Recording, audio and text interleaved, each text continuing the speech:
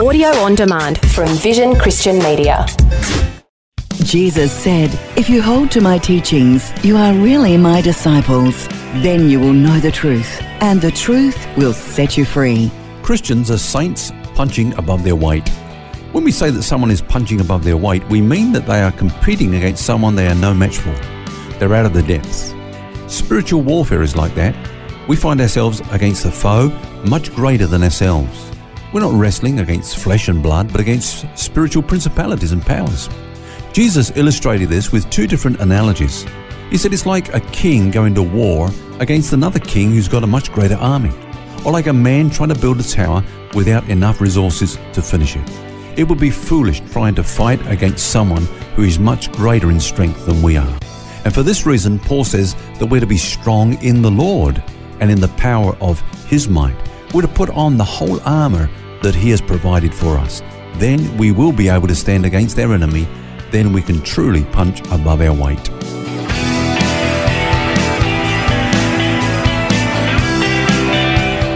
This is Set Free with Ken Legg. Well, thank you for joining us, and we're getting a little sporty this week as we look at saints punching above their weight. And I think it's important to be reminded that the Christian life is described as spiritual warfare. We're to fight the good fight of faith. Have you got your punching gloves on, Ken? Yes. In fact, the Christian life is a balance between battling and building. You look at the two analogies I've just shared about the ones that Jesus gave. You know, He said the Christian life is like a king going out to battle, but it's also like a man building a tower. So there's that balance of battling and building. You remember the story of Nehemiah, who was rebuilding the wall.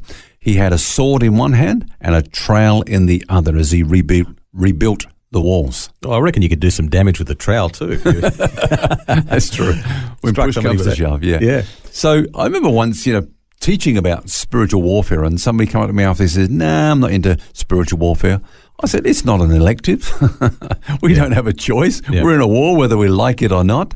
And if we don't understand that, we'll easily become ensnared by the enemy." Well, could you imagine somebody, think back, say, to the Second World War, somebody in London saying, "I'm not into war, that's okay." And then the bombs arrive and their house gets trashed.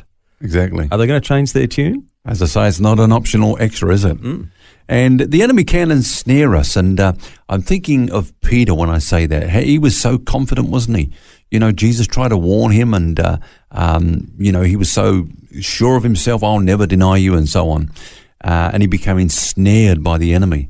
And then, of course, when he learned from that, he wrote in that epistle, "Be sober, be vigilant, because your enemy, the devil, like a roaring lion, is walking around seeking to devour you." He was speaking from experience. He was saying, be on your guard. And Phil, there's many things that the enemy would use to ensnare us. Look at anger, for example. Paul says, be angry, but don't let the sun go down on your wrath. Don't give place to the devil.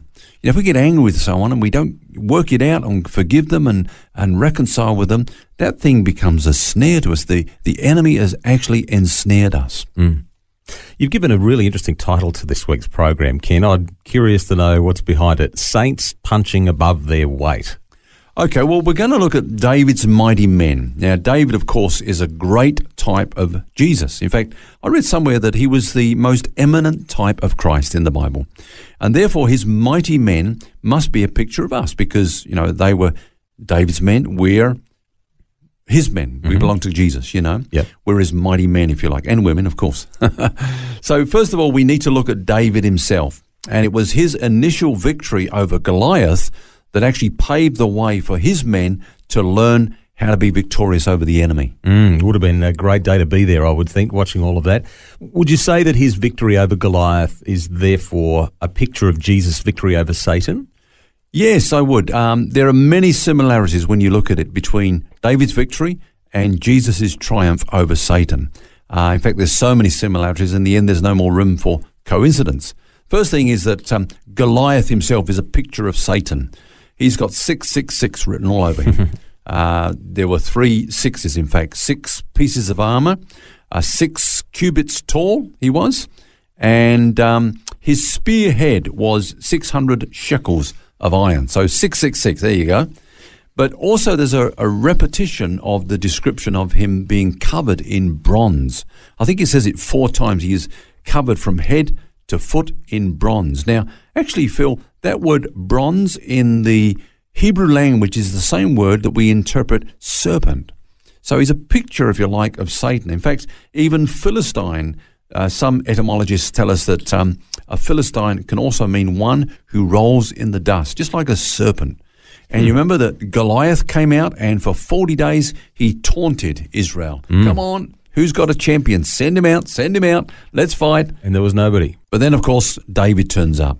And David is a picture of Jesus. Now, the first thing he does, he picks up 5 stones. And Bible scholars I know will know that 5 is a number of grace. There were 5 Levitical sacrifices that represented the cross. There were 5 wounds in the body of Jesus. So 5 is a picture of grace. Love the numerology in the Bible too. You look at that. Yeah. This is a whole nother subject, but it's just fascinating. Fantastic. Now, of course, that one stone, that's all he needed, hit Goliath right in the forehead. I think you could say that such a thing had never entered his head before. But it's interesting that it struck him in the head because right back there in the garden, God said to Satan that, the seed of the woman would bruise his head. Didn't finish him off because then David had to run and he took his own sword and cut off his head. So he defeated him with his own sword. And that's, again, a picture of Jesus. Satan put Jesus on the cross, but it was that death, that very sword, if you like, of Satan that became his downfall. Because by his death, we triumph over the enemy. There's so many similarities here, and it's like you said before, you just run out of coincidence. That's right. Now, here's another interesting thing, Phil. We read that David took the head of Goliath and brought it to Jerusalem. Now, why would David take Goliath's head to Jerusalem when Jerusalem wasn't even a part of Israel at that time? Of course, we know that Jesus was crucified at Jerusalem. And the place that he was crucified at was called Golgotha. Some scholars say that there could actually be an indication that it's referring to Goliath because the first 3 letters of Goliath, who came from Gath, Golgotha. Okay. So some people say that that's the place where his head was buried. Now, we don't know for sure. We know it as the place of the skull. The place of a skull. I don't know if you've been there to Israel, but it does actually look like a skull. It's quite remarkable. And some people say, well, maybe that's where Goliath's head was buried, which, when you think about it, will be quite fitting because the cross stood on top of that place called Golgotha, which is a picture of the fact that, Jesus bruised the head of Satan. Amazing. It is amazing. You said at the beginning that David's victory paved the way for his mighty men, and so that's us in this picture, to be overcomers. So it's Jesus' victory at the cross that makes us overcomers. That's the right thing, absolutely. Yeah, he's the captain of our salvation. That word captain is architgos, which means a leader, a pioneer, or a trailblazer. One who not only explores new territory, but actually opens a trail for others to come through. So Jesus won that victory on the cross. He's seated in the heavenly places, far above all principality and power. He's put all things under his feet, but also he's given us that authority. And, the Bible says that God will crush Satan under our feet shortly. Now, we triumph over the enemy because he's already conquered. Did you know that the word Nike means to conquer? Really? Yeah, it means to conquer. And what is Nike famous for? Just doing it. Yeah, but I was actually referring to the fact that they make shoes. That's right. And sports. So that's what it's getting at. Is like, when a king defeated an enemy, he would usually stand on his head, put his foot on his neck. It's kind of fitting that we wrap up our talk on saints punching above their weight with something about Nike. Do they make boxing gloves? I haven't looked into that one. But the fact of the matter is that Jesus didn't only defeat Satan on the cross, but he said this. Paul said this, the God of peace will crush Satan under your feet shortly. The victory that Jesus has accomplished, he passed that on to us. So we're not working towards victory, we're working from a place of victory.